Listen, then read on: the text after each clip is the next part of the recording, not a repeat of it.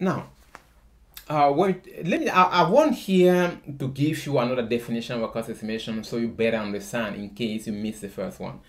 In case you want me to explain in using another words, right?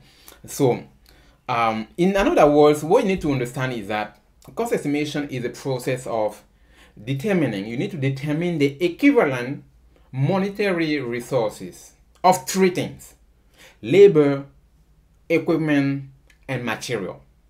That is cost estimation. What does that mean? Let me just take an example here.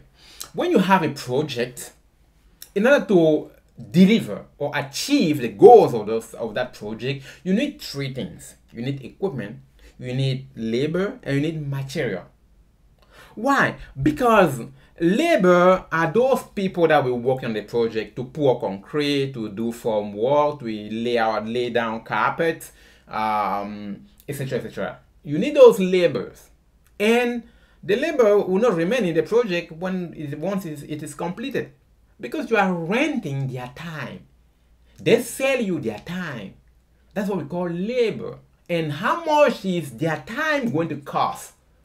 You need to take those laborers, you convert their hourly rate charges into monetary resources, into the dollars value or euros value, depending on your country.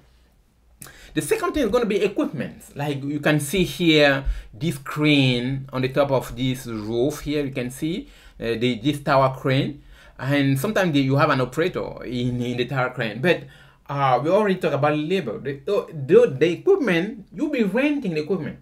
Once this project is completed, you will not have the equipment. The tower crane will not remain here. It will not remain. So you're going to need to dismantle the equipment, then and return it to where you rent it. So you are renting the equipment. If you are renting the equipment, how much is it going to cost you to rent the equipment for?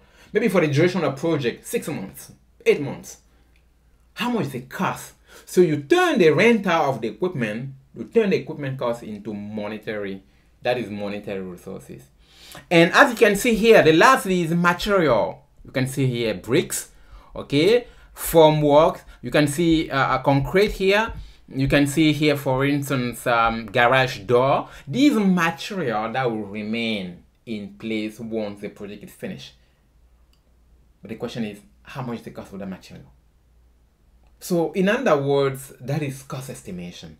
So when you want to do cost estimation, you need to find out what's the cost of material. You want to install a door, you need to buy that door, right? That is the material cost. Then somebody is going to have to install that door. That's going to be labor cost. Maybe that person installing the door will rent, in case of a garage door or some heavy door, the person may need to rent an equipment to lift the door when it is installing. So that is equipment. So those are three things. If you take the cost of your material, the cost of labor, then the cost of equipment, you put that together, you're going to get at the end the cost of your project. And that is cost estimation. Really interesting. Okay. Let's just try here to summarize. Let's just try to summarize what we're talking about. So what is cost estimation? I've given you a first definition. So it's the process of using historical data to derive the future cost of a given project. Again, future cost.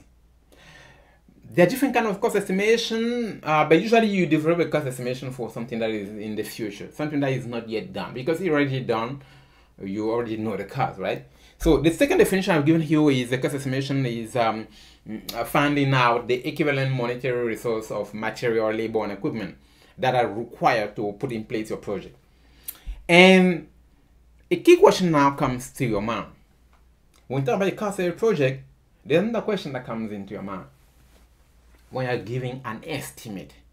Cost estimation is giving an estimate, right? Okay. But an estimate means it's estimation. So that means it's not accurate, right? An estimate is something that is actual. An estimate is not far from approximation. When you approximate something, the question you may want to ask yourself is, okay, how far is going to be the approximation to the true cost or the actual cost or the final cost? Welcome to cost estimation. If you're asking yourself that question, that's cost estimation. And you're talking about the accuracy of cost estimation. whenever you're doing the cost estimation, you're going to be providing the cost, then you're going to indicate what is the accuracy of that cost. What is the guarantee that you're tying to that cost? Is it going to be the same as the final cost? In that case, the variability is going to be 0. That means you're very good. It's only an estimate you're given. But for cost estimator, usually, because no one can predict the future. No one can, as a cost estimator for years now, I cannot guarantee you that the cost I'm giving you is going to be the same cost that you're going to get tomorrow. No, because I do not have the information. I'm just developing an estimate. I'm developing an estimate, but at least I can tell you with assurance, I can assure you that the cost I'm giving you will be within maybe plus or minus 5% of the final cost, given the condition, given the assumption that I use to develop that estimate. Based on, because whenever I develop an estimate, I always tell the client, no, this cost estimate is based on historical cost. This is based on this. This is based on that. And in case you're bidding on a project, you're going to have to take responsibility for that, ownership for that, in case you don't develop a good cost estimate. So that's basically what we're doing. That's very those kind of questions that you're going to try to cover throughout this class.